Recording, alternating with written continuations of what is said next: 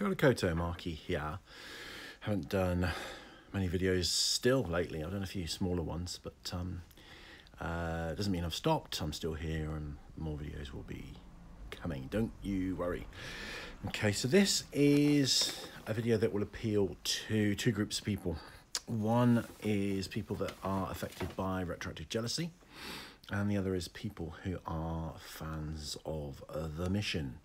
The Mission being a rather good, in my opinion, goth band. I'm not sure whether they identify as goth. There's a trend among kind of goth bands not to identify as goth, but I think they do actually. So I've seen them in concert a couple of times. They're brilliant, very, very good. Now the two series in question are, so there's the series about retroactive jealousy, and a series I do called Psych Songs, which is looking at songs and song lyrics and how they might express something about psychology or the human condition. And check it out. There's a playlist if you want to see the previous ones. There is a bit of a bias towards kind of 80s goth rock on there, for which I make no apology. But there's other stuff on there. I've got on there Queen. Who else have I done? New Model Army, who aren't goth but were from around the same era. Brilliant lyricists. So a whole range of things actually. So this is the second time that a piece of music that I already like has made me think, I wonder if this is about RJ or expresses RJ. First time was I did a song, a Black Sabbath song, which I think seems to express RJ. It's not kind of 100% clear that it does, but you know, when you look at it from the RJ, with the RJ lens, it seems to make perfect sense. So that was a song called St. Vitus Dance. So check that video out as well. So yeah, strange mix of interests. Maybe you like The Mission and you also have retroactive jealousy, which would kind of be a weird coincidence, wouldn't it? Although it wouldn't be too much of a surprise, because The Mission are one of the things I've talked about in other videos, is about how people with retroactive jealousy kind of over romanticize sex, and what I mean by that is that they imbue it with a real kind of sacred quality.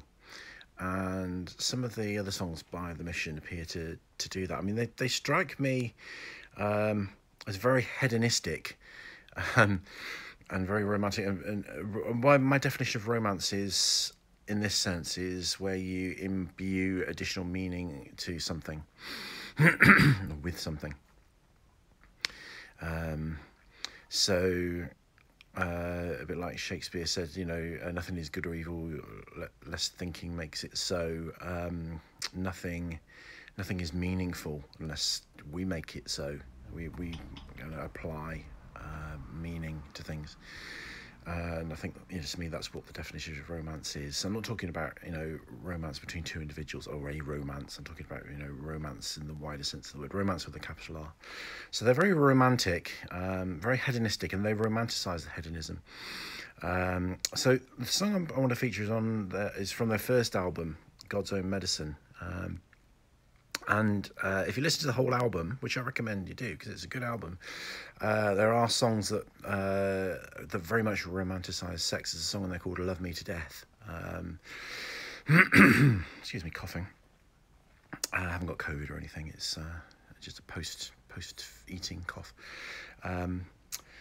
So yeah, check it out. I think, and it's interesting the way that Wayne Hussey, the lead singer and also the lyricist, main songwriter, sings is also, you know, he puts a lot of drama into his voice. Sometimes I think he's a bit guilty of overdoing that and over singing a little bit. So everything is romantic. Everything is imbued with, you know, with more meaning than perhaps it deserves. But then that's what we enjoy, don't we? It gives us a lot of pleasure, that adding extra meaning into things. But not if you've got retroactive jealousy. Okay, so if you are a Mission fan and you're interested in the musical and lyrical aspects of this, and you don't know anything about retroactive jealousy, stop.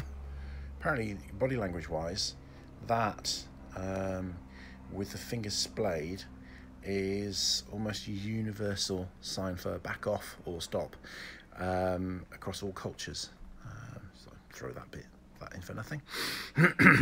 So stop and go and watch my introductory video to retroactive jealousy, and that will explain what retroactive jealousy is. Some numpty, I did this on a previous video, and some numpty said, "Oh, you haven't explained what retroactive jealousy is. You said nothing about it." And I said, "Yes, check out my introductory video on retroactive jealousy, which is an introduction to retroactive jealousy that introduces you to it." So yeah. So if you don't know what it is, but in short, in a sentence, if you're easily satisfied with explanations and you don't want to kind of get too deep into it, retroactive jealousy is an OCD related condition whereby people get hung up over their partner's sexual or romantic past. Okay, so this song, which is called "Let Sleeping Dogs Die," may not necessarily be about this, but oh boy, does it fit it. Okay, so that's the subject of this video. Looking at the lyrics of this song and just looking to see if they do match retroactive jealousy, which I think they definitely match it. Whether it's a song about it, I wouldn't go as far as to say that's the case, but it could well be. Excuse me. So let sleeping dogs die. Okay, so you know, we've probably all heard the phrase "let sleeping dogs lie," which is, you know, like a kind of a proverbial kind of statement, a kind of a social meme, if you like, a piece of folk wisdom, as in, you know, don't you know, if a dog's fast asleep, don't wake it up because it'll bite you. That's what it's about. A more common expression more recently is "don't poke the bear," and "don't poke the bear" is a phrase that's used a hell of a lot in retroactive jealousy recovery.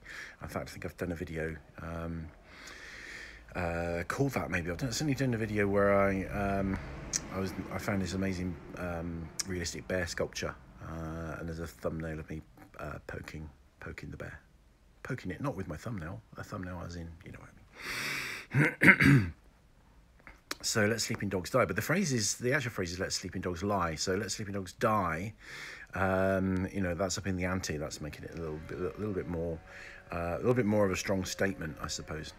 Now, Wayne Hussey, the lyricist, has been accused, rightfully so, I think, of sometimes having terrible lyrics. Where he just links together a whole load of well-known phrases.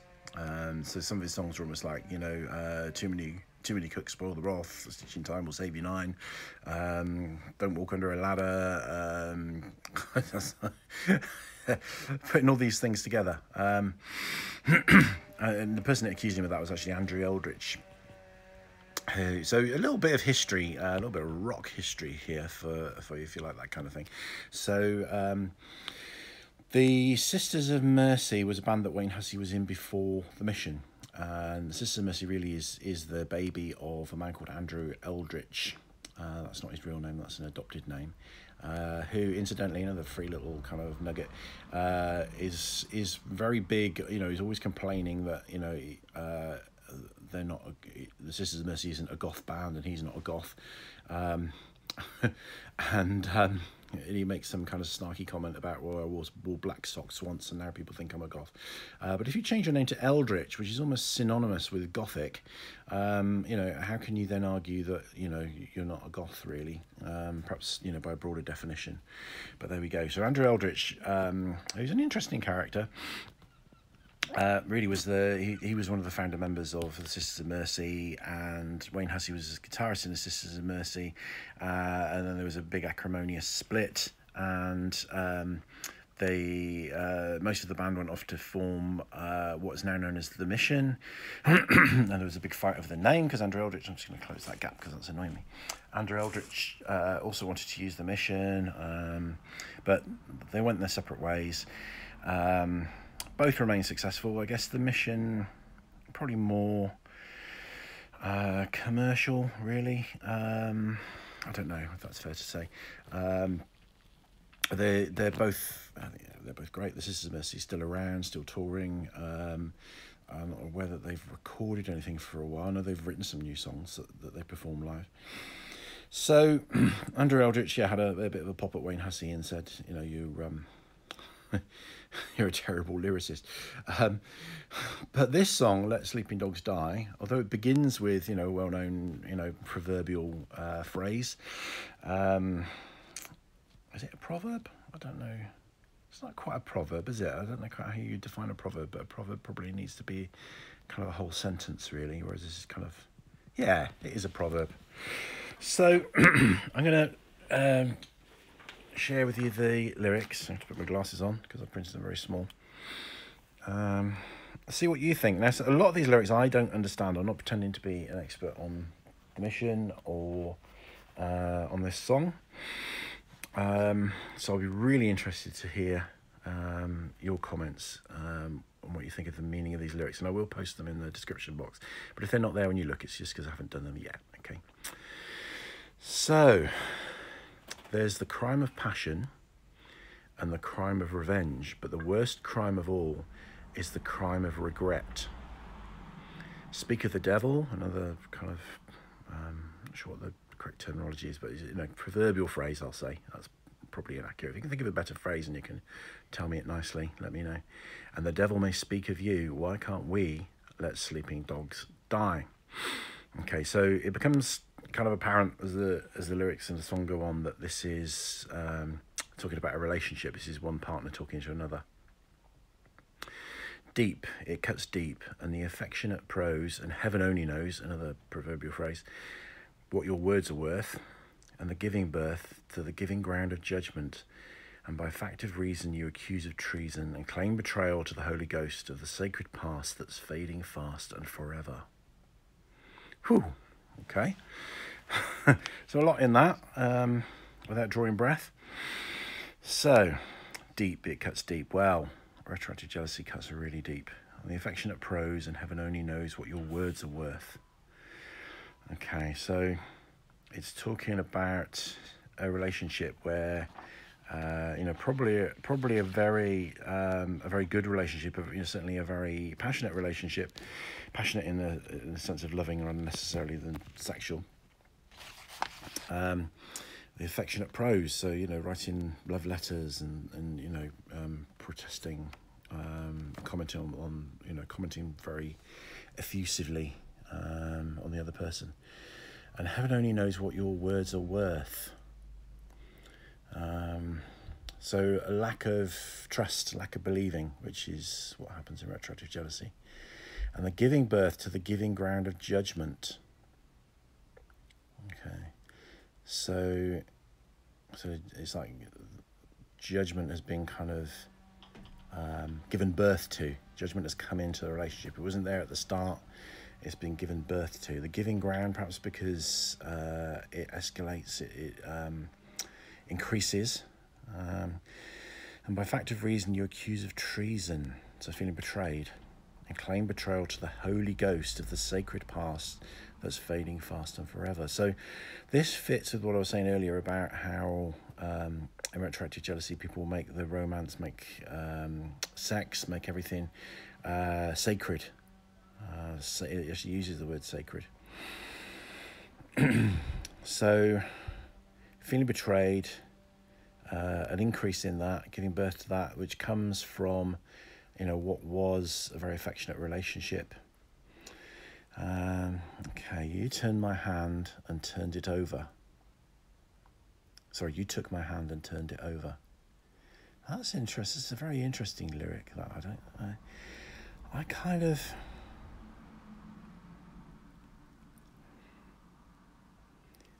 think my interpretation of that is it's the underside of your hand, the palm of your hand, is the supine part of your hand. It's kind of a bit more like an underbelly, isn't it? It's more kind of vulnerable. The back of your hand is kind of maybe what an exterior that you might show the world, but somebody that's more intimate, you'd see the underside of the hand. Also kind of makes me think of palmistry. So you take somebody's hand, you turn it over, and you look at their palm to read them. So I think what this means is that you were interested in me, and you wanted to know everything. You wanted to know all my secrets. You wanted to know me intimately. You wanted to know my past. You wanted to know the real me and all the ins and outs, warts and all. So why can't we let sleeping dogs die? No devil so dark as the devil I know. Okay, so with retroactive jealousy, we read people's palms, we read their past, we inquire about things, we want to know everything, and then we discover devils there. To us, they're devils. There's no devil so dark as the devil I know. Once you know, you can't unknow. That's me talking, that's not the lyrics, by the way. There's no love lost and no reason why. Don't really quite understand those bits. Talk, of faith you talk, but you were the one intent on stun. You took my glory and pride, sanctity defied. So again, it's that desecration that's destroying this sanctity. And the sanctity with retroactive jealousy often is that, this relationship is special, therefore all past relationships couldn't be special. Or, what you're giving to me is kind of secondhand, and that you've given this intimacy, this sex, this love to me, but it's cheapened because you've given it to other people, or maybe you've given it unwisely, or you've given it too freely, or this is all the judgment stuff, not reality. So you've kind of cheapened it.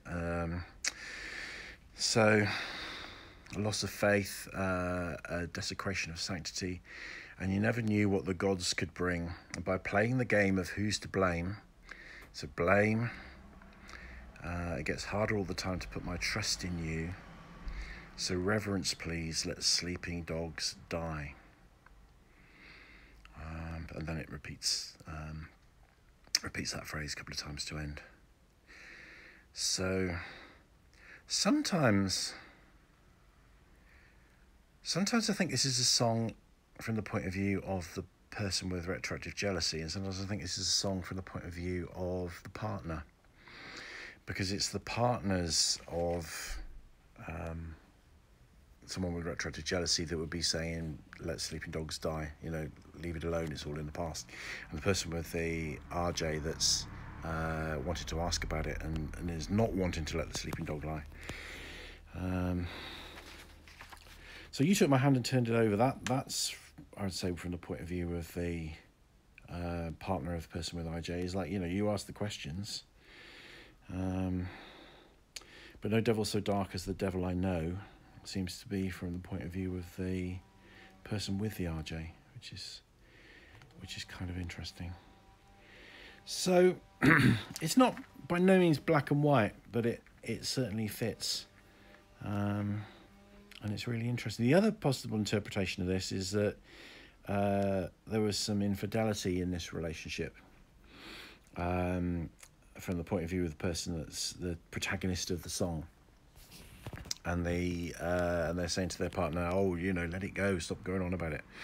And they're playing the game of who's to blame, which sounds really unhealthy.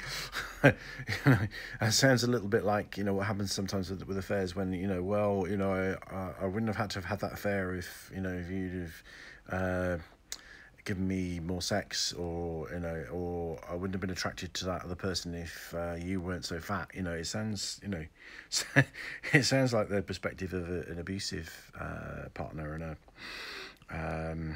and somebody that's not taking ownership of their own behaviour, which is another interpretation of it. So there we go. Let sleeping dogs die. What do you think? Does it fit with RJ?